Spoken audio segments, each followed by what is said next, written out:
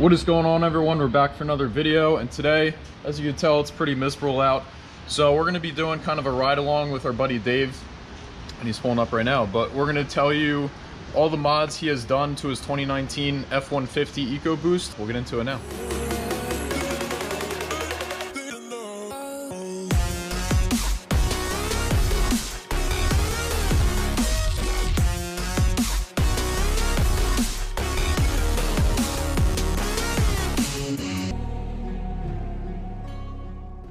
Alright guys, we are in Dave's Ecoboost, so we're just gonna kind of explain all the mods.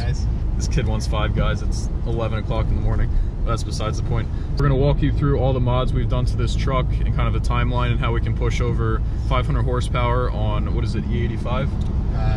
E85 would be 5, no, well the E50 tune is guesstimated around 510, 520. An E85, if you get a supporting fuel pump, which I don't have yet, or if I'm even gonna get one, about like 560. This thing can push serious power on all stock internals, which is pretty incredible. But yeah, what was the first mod you did to this? First mod that we did was the blow-off valve. Not exactly a performance mod, but yeah, you know, it sounds cool. Turbo Smart brand, right? Yeah, it's a Turbo Smart. Supersonic, I believe it was. Or not Supersonic, or something Sonic.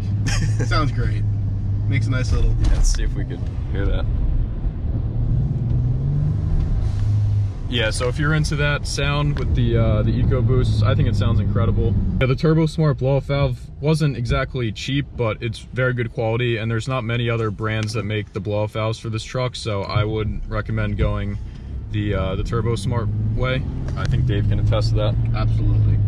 So over a year, only had to clean it once, and even then it wasn't too dirty. Just a little bit of oil just to keep everything moving inside, and you know, kind of move. You know, same principle as an engine. You just gotta keep it oiled and clean. So that was the first mod we did to this, if you want to call it a mod. What was the second one we did? I believe it was the intake. Yeah, so we did the dual AFE performance intake. Yeah.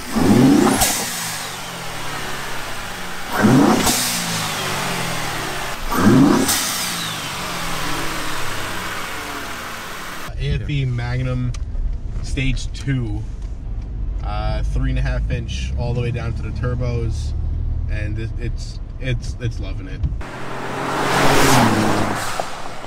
The turbos are absolutely loving all that. Since each turbo now has its own dedicated intake, it sucks in so much air, and you just can't go wrong. The thing is really clean looking, very high quality, good product. I would recommend it overall.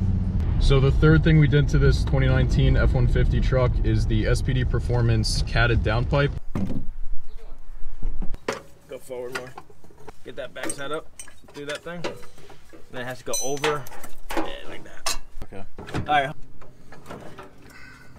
I got mine on. We got the downpipe in now. Everything's tightened up. We got it connected to the turbo flange. That's all tightened down. We got it to the resonator tightened down. We got this tightened down. That company is very high quality, and I would definitely recommend any parts they have to offer. Number 1, they're made in America. Number 2, hell yeah. Nah, just working with them was pretty great. Their shipping time was great. They had it out in just honestly like 2 or 3 days. They're located what, out west or down Oregon. south? Oregon, yeah. I think that was, and they just a cool bunch of guys. You know, good quality product. I haven't had any issues, no exhaust leaks. There's no rust at all.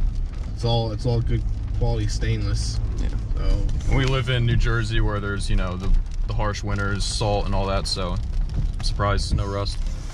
So other than that, I mean, I again, I think so we got the catted, just because I don't feel like dealing with getting a check engine light and possibly failing emissions if I end up keeping the truck for a long time and have to get inspected after 5 years. So everything's holding up so far from them.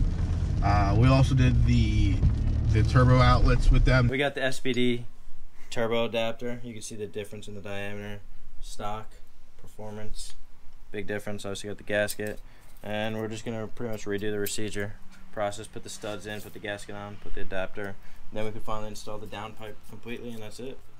It's just to increase a little bit more flow. And that was it for the exhaust. So overall, SPD is a great company, great customer service, quick shipping, great products. So thumbs up to you guys for that. Now Dave is holding off on any type of exhaust, such as the catback for now. He doesn't like most of the catback sounding exhaust, just period. So probably gonna keep it stock for now unless he saves up a little bit of chunk change and gets that Corsa exhaust, because that's something he would buy. But what is this lady doing?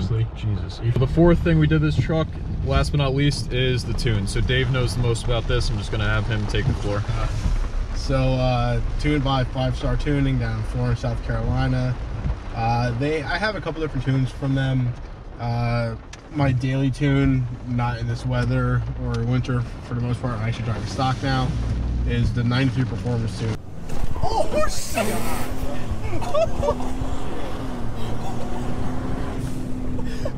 That's ridiculous. A leaf just flew in the car, bro. Jesus, bro. My God, my God. 28. Wow. There we go.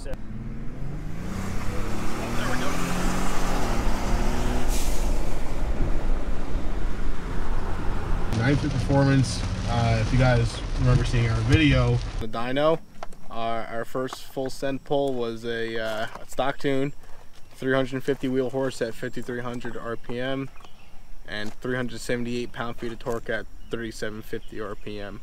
Our largest full send pull, which was after a couple runs of tuning, was 468 wheel horse at 5,550 RPM and 533 pound-feet of torque at 3,200 RPM. So massive gains. The power band, not sure how well you guys can see, it's much more even.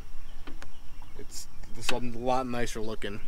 It stays powerful all the way through. As you can see on the stock tune, it dropped off more towards the end. This stays steady. And this is probably the boring part of the video. I know it's just stats and numbers, but we just wanted to prove that, you know, if you get a dyno tune, you could really make up the beast. Seriously. Full send, boys. Exactly. Their E50 tune, which is another thing that I learned from them, pushes quite a bit of power also.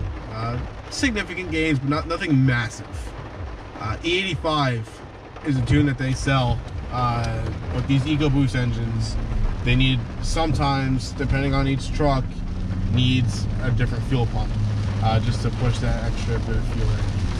Ideally, we want to try and test out whatever, like the E85 or the E50 in the summer once it gets warmer out. Right now it's in the middle of January, so it's not ideal. It is what it is, but the summer, we're trying to do some track runs, some track days, definitely with this truck and the Mustang, GTI, so on and so forth. So hopefully, I don't know, you think you'll need the upgraded fuel pump or upgraded? If I do E85, then yes. E50, everything else, no. Yeah.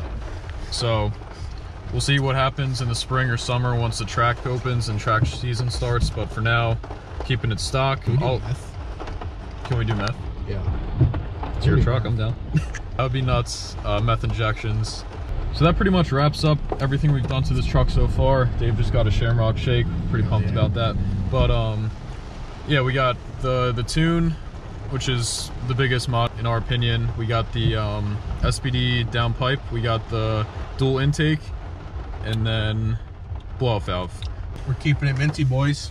So for now, during the winter months, until it gets the spring, warms up a little bit, we're gonna run the stock tune and just keep it as it is. It's pretty cold every day, so we can't really film outside too much, especially with the truck here. But come spring, mid-spring, late spring, and summertime, definitely stay tuned. We're trying to do track days, like I said before.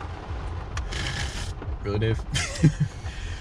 Yeah, we're trying to do track days. We're trying to do more mods to this, my truck, the Mustang, GTI, all the cars on the channel, GTI. Yeah, thanks so much for watching, and stay tuned for the next video. Peace. Oh my God. 2, 3.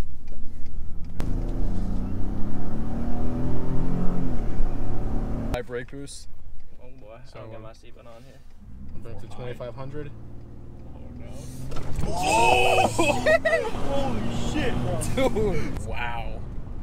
My seatbelt's locked. God. Yo, he just shit his